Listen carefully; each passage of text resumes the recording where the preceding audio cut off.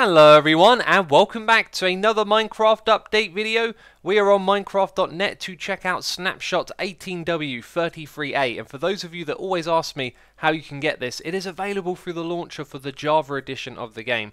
Now it says here, back from vacation, we're now trying to finalize 1.13.1 and get it to you as soon as possible. Consider this a pre-release maybe. So with all of the team back, it should mean that things move forward quickly, which is great. And as you can see, there's not a lot to talk about. We'll go over the bug fixes, but one of the new features is actually kind of a big deal. Added tooltips to buckets of tropical fish. And as we head into the game, you'll notice a slime swimming around in this area, something burning up on the hill, and a slime over there. Yes, we are near a swamp, but this snapshot will be deemed as a buggy one.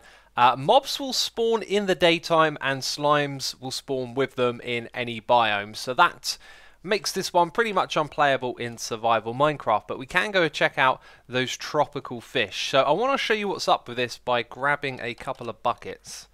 So what's cool about doing this in creative mode is that I can throw down a tropical fish, then I can pick it up, and then I can place down that exact same one over and over again. But now when you look at the bucket here, there is a name for the type of fish that we have just created. So if I captured this one again, it would have the same name in the new bucket. And of course you're going to try and swim away, aren't you? You pesky devils.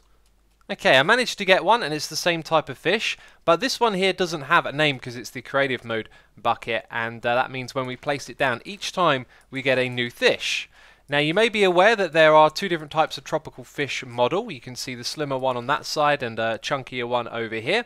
And then they come with different skins and colours, and there is supposed to be a large number of different types of tropical fish going up into the thousands. Well, now each of them appear to have a unique name, which could mean there are actually thousands of unique names out there for these tropical fish. I've tried to investigate it a little bit. I've managed to find a couple of the same names coming up again and again.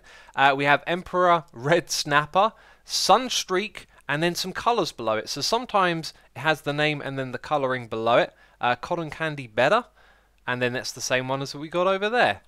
Anyway, let's open up this chest because I've been collecting quite a few of them. So at the top here we got Doddyback, Triggerfish, Emperor Red Snapper, Red Cheelid, jeez, I'm sure they're going to miss-say some of these, right, and Parrotfish. You can see I got this one twice, this one over here twice as well, and then this one right here I managed to get 4 of them. So are some more common than others? Maybe, I don't know. Got a Red Snapper, and down the bottom here we've got this one, Tang being the last name, yet the first name is a colour. And then we've also got this right here as well, where we have the names of the 2 lines. Let's actually go and pick these ones out deliberately. Trying to view the fish in this game without them swimming away is a little bit tricky, but we can kind of see them here. They're contained by some barrier blocks, and I've set them up in the order that we see them down here. So yellow tang, blue tang, and a black tang. This is not yellow.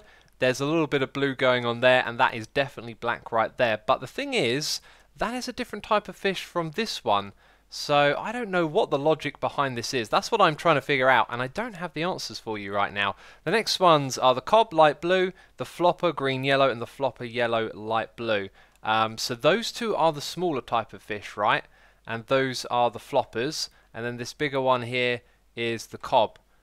Anyway, I'm currently trying to get a list of all of the names out of the jar file of the game, so if I manage to find that, maybe I'll put it at the end of the video. However, if I'm not successful with the time that I have to make this video, we'll probably have to wait for further information, but I'm sure someone will figure out the mystery behind all of this right now, and I really like it. And also, it kind of creates a game of gotta catch 'em all, right? Now that all of these have names on the buckets, it means that you have a real incentive to catch them because it's easy to tell which are the ones you need to get.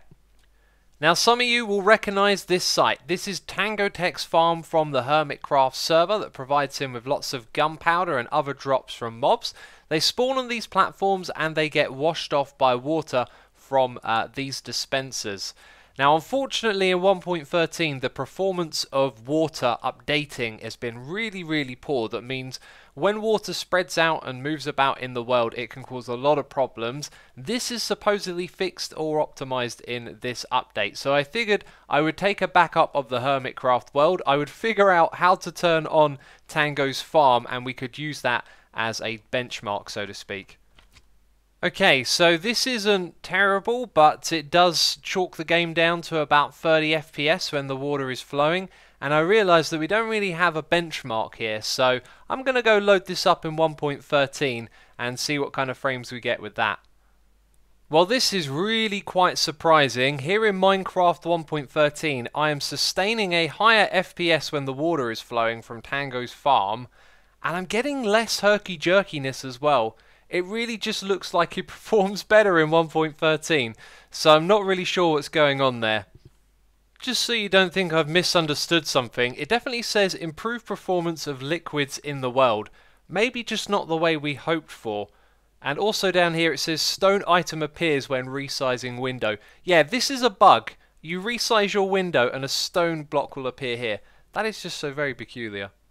So there are a whole host of bug fixes in the changelog, and I read through them. There was about 3 that seemed rather important, worth mentioning, and some others that sound important too, but if you look into the notes, they're just like something that cropped up in the last snapshot has been patched again immediately. So first of all, let's talk about these ocean ruin structures. I'm sure many of you have seen them.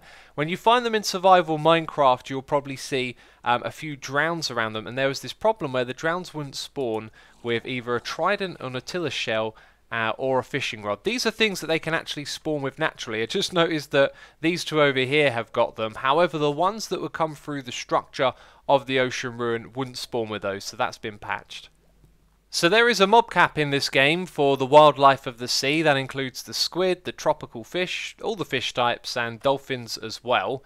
And there was a bug in this game where if you were to pick up a fish inside of a bucket and then place it down, it would still contribute to that mob cap. However, a fish from a bucket isn't going to despawn, so you could therefore have a whole bunch of them placed down by the player, and if they are loaded inside of the world, they would stop mobs from spawning naturally in the ocean.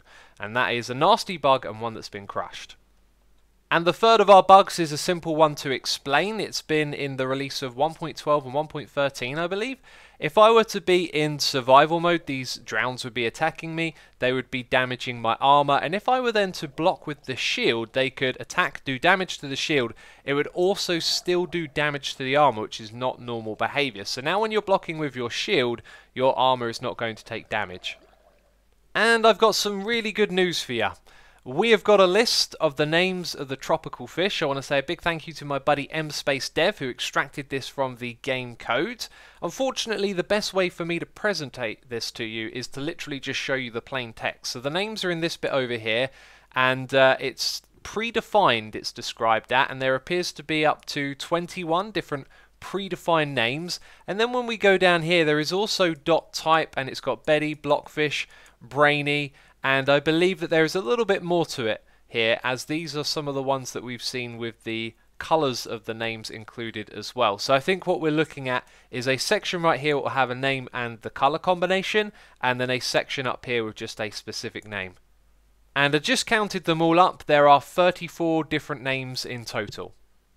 And that, my friends, is where we're going to conclude this snapshot video. If you have enjoyed it, please do leave a like. As always, thank you for the support. And I'll mention that I'm going to be streaming on Twitch later today, twitch.tv/xisuma. Head over there. It won't be too long before I'll stream some Hermitcraft. So hope to see you over there. Yeah, thanks for watching this video. I'll see you soon. Bye-bye.